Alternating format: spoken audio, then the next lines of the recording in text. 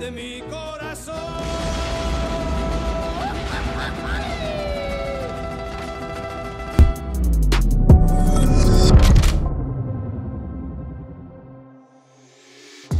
Oh, man. How you doing? What's up? What's going on? You know, they brought me to Chicago. And so I said, oh, let's do Chicago. This will be fun. But you know what I'm having real fun with? Apparently, tonight I'm going to go into the United Center tonight. Really? Oh, yeah. We're going to have some fun with it, Benny. You're going into the DNC? Yes, sir. What are you going to do? I think I'm doing Fox and News Nation. I might do some CNN tonight. You going to chat with some people? Well, you know, first of all, they may not recognize me, so I might just get a pass. You know, I might just get a pass. You know, I'm a black dude at the DNC. I might be able to just walk in and out. It's not a big deal. They will recognize you. So this is what I found particularly interesting is that they are obsessed. They are obsessed with conservative media. Yeah, they're obsessed. Our people don't have any clue who Democrat member of Congress is. Maybe AOC. Yeah, I think but so. They're obsessed with like guys like you. Charlie Kirk was on the program last night. He's getting recognized like every 2 seconds, right? Like walking through, people are hissing at him. Very cat-like energy. Get Yeah, out. very No, feline. that can't be true. Yes, it is true. Oh my gosh, it is true. All right, I gotta ask Charlie then. I'm gonna ask him what to expect.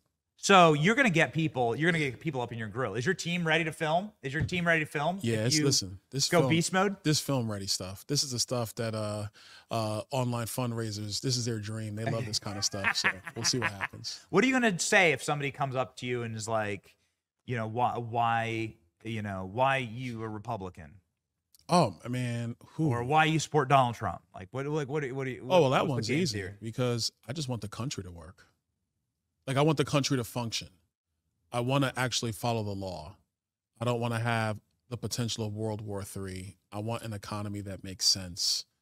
I don't get into the fuzzy, lovey-dovey stuff. I'm about results. I'm results oriented. That's who I've always been. And so, you know, that's why I support him. I mean, how I became a Republican, I just always felt that Democrat policy didn't make any sense. And then, you know, like I'm a finance guy. I'm an economics guy, really. And so their public policy never made sense to me. Their economic policy never really made sense to me. And then when you actually have observed it, like you watch out some of the initial Obama stuff and what that's done, like to the financial industry, it's not been good. You know, like I was listening to one of those online podcasts because now everybody has one. You know, like you're like a forerunner, man.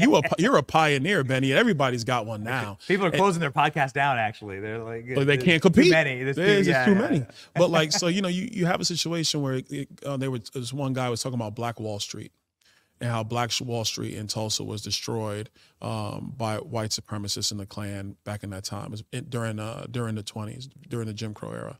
Very, very devastating thing to the Black community, right? Under Democrat policy today, I'm not sure you could build a Black Wall Street.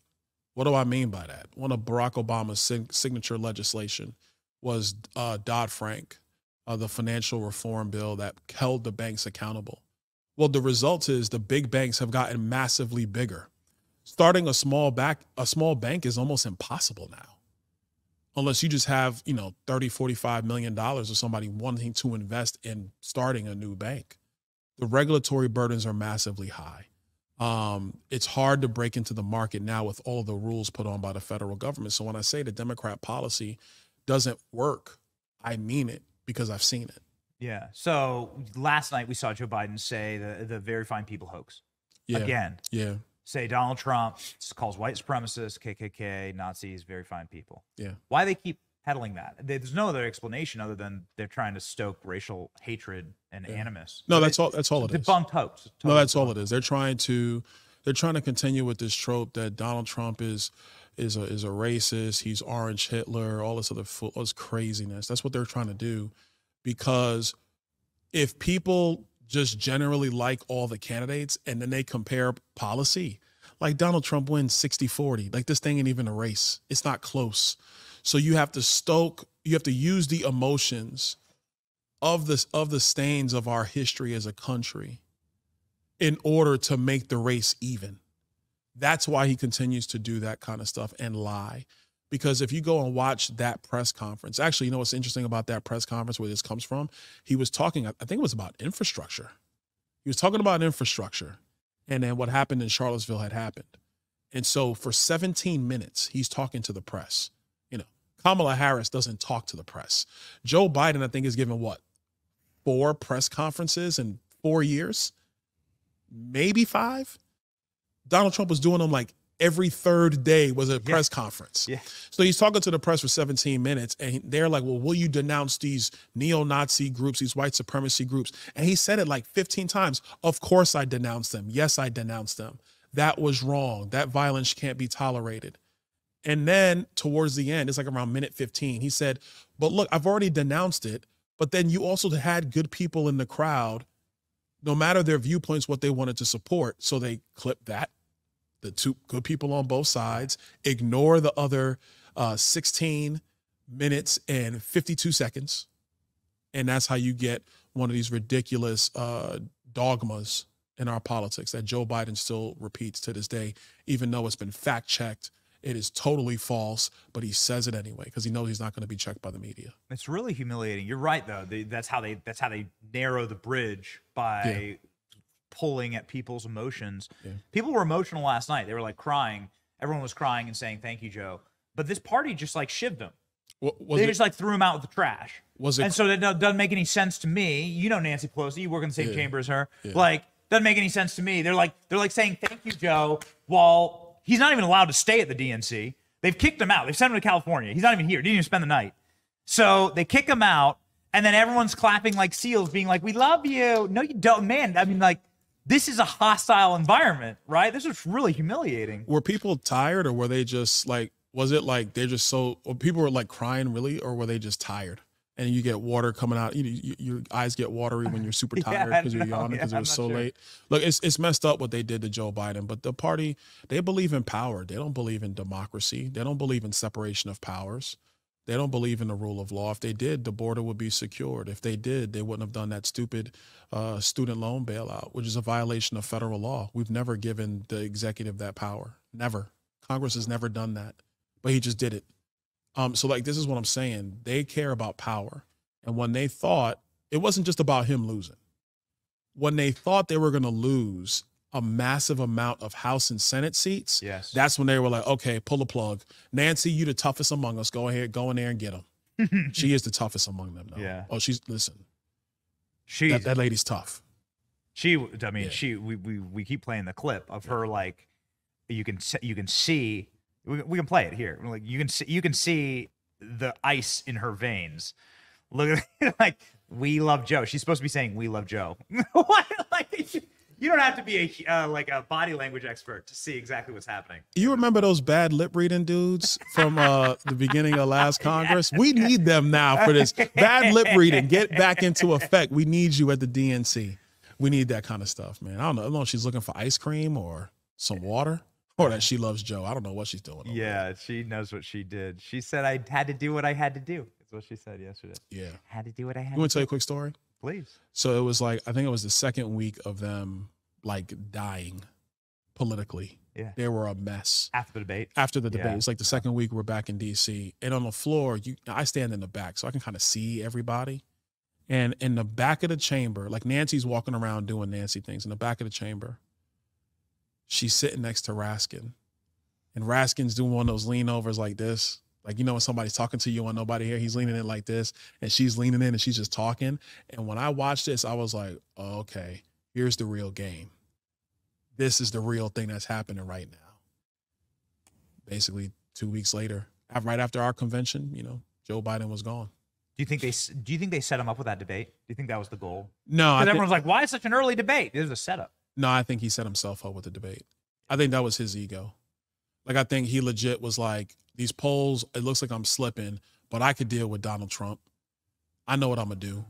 And then he decided to do it. Because you can't make a candidate debate. There's no diabolical shadow game where they slip the debate in front of him and he signed. It doesn't work that way. Because, like, even if he's lucid the next day, he's going to be like, I didn't mean to sign that. We ain't debating him. So, like, I think it was him. Him and his ego and his team were like, all we got to do to reset the race is have a good debate, and then he blew himself up, and that was it. So is Megan Thee Stallion twerking going to get it for Kamala? Nah, it's not going to work. It's not going to work. That's the biggest event. The only question is, how much does she get paid? Because, the word on the street is everybody's getting paid over there. Yeah. If they were talking about six figures, Benny, then, yeah. I might have to send you over there to get a quick 100K out of them. But we would love to have Kamala on the show. Kamala, we'll do it for free. You are welcome. We're in Chicago, baby. You could come on the stream any single time. Nah, I don't think it's going to work. I really don't think it's going to work. Yeah. Tim Walz was excited about that, but that's because he thought there was an actual stallion on stage. So when it all shakes out, yeah, we're seeing still strong numbers for Trump. Yeah, so polling actually looks good. I look at Real Politics, their average. That's what I watch. Yeah. Real Clear Politics, excuse me. And I look at their average all the time. And so in the battleground states, the President Trump's up like 0.2 or 0.3 in the battlegrounds. But you got to understand, this is after a month of one of the greatest PR campaigns for a summer blockbuster we've ever seen. Yes. Like, this thing is like Camelot, like this movie that they're promoting, starring Kamala Harris as Cleopatra and Margaret Thatcher rolled into one. It's getting rave reviews, Benny. Everybody says it's the greatest thing of the summer. And then people are going to watch the movie and they're going to be like, this thing sucks. Yeah. And that's what we're witnessing. So in spite of all that, he's still leading in the battleground states. So I think we're in good shape. We just got to be focused, be locked in, talk about her record, talk about our vision. I think it's going to work out. How are you going to separate? You're the politician here, right? You're a successful politician. You win your race by 1 billion votes. How are you going to separate, like, I will solve all of this on day one? How are you going to separate? That's the thing I can't get over. So Joe Biden last night talking about how great everything's going. Yeah. Kamala gets on the campaign trails, talks about how much everything sucks in America right now and how she's going to fix it on day one. How are you going to convince the people that you haven't been president for the last 4 years? Because everyone's seen Joe Biden. But see, that's the thing. She's not. And so, like, real people are sitting back and they're like, but wait a minute, sis. I mean, that's how we talk. Like, wait a minute, sis. You're there right now. Yeah, like, if you were going to fix prices, why are you waiting until January? You could do that right now. That saves me 6 months of heartache trying to figure out how to put food on the table. If you're going to secure the border, you could do that right now. They're probably sitting there thinking, like, what we think, man, Joe Biden's not even there anyway. Like, just walk in the Oval and be like, hey, Mayorkas, do this. We're changing it right now. Like, all this could occur now. It's not, because she doesn't want to do it. She's play acting. She's, what is it, LARPing? Is that what it is? Yeah, she's live action role playing as a moderate. She's LARPing as a moderate. He's got right the now. language, baby. I got it. Yeah, he's I got it. Smoking, baby. I got it. She's LARPing as a moderate. So somebody was LARPing last night as like I don't know, MLK. AOC was doing her best like MLK impression. You work with AOC. I've seen photos of you with her. Like you've talked with her. We've never spoken with AOC, but she had a clip last night that maybe you could interpret for us. I want to play it just really quick. It's not a long clip, like 20 seconds. Can you interpret like what she's saying? Because everyone clapped like a lobotomized seal, but we still don't know what's going on with what she's saying. Maybe you could. Can you speak AOC for us? Okay, go. And I, for one, am tired of hearing about how a 2-bit union buster thinks of himself as more of a patriot than the woman who fights every single day to lift working people out from under the boots of greed, trampling on our way of life.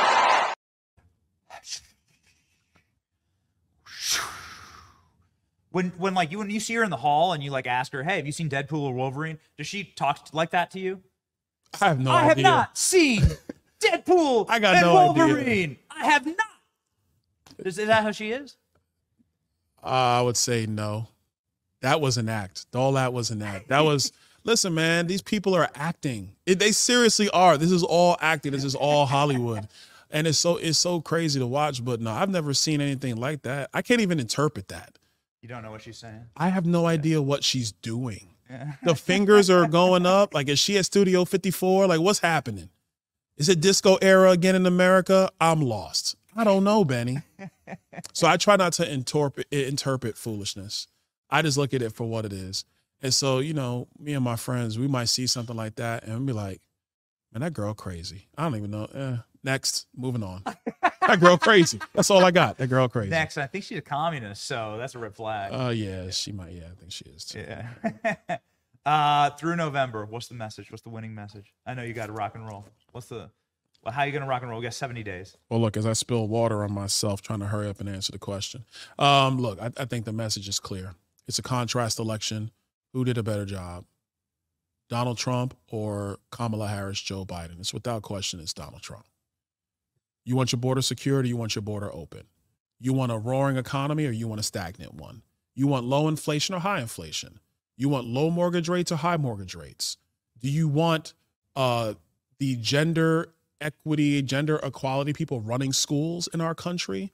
Or do you just want human physiology and human biology, which is time tested and mother approved, being the way we raise children in our country? Do you want conflicts popping off every other day in the Middle East and in Eastern Europe? Or do you want peace around the globe? It's a contrast election. It's a choice election. So I think we stay focused on our agenda, focused on the job that Donald Trump did when he was president of the United States. And we're going to go ahead and win. We'll go ahead and beat Cleopatra, send her to MSNBC to be a contributor, and then we'll be all right. You sound very unburdened by what has been.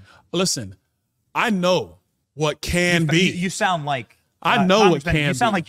You sound like you did not fall out of a coconut tree. All I know, man, is I just want to unburden Kamala Harris. That's right. I just want to unburden her. I would watch the AOC Kamala Harris, I will not watch that. Yeah. You know what that is? Great for content. No, you know what that is? That's one of those shows they put on E that last a half a season. They ordered 20 episodes. They can only get through 9, and they're like, yeah, this ain't working. Cancel. They could have been on Acolyte season 2, but they canceled that one too. Yeah. That's pretty good. Yeah, all right. Congressman, thank you. All right. Take it easy. All right. Stay strong out there. Thank you.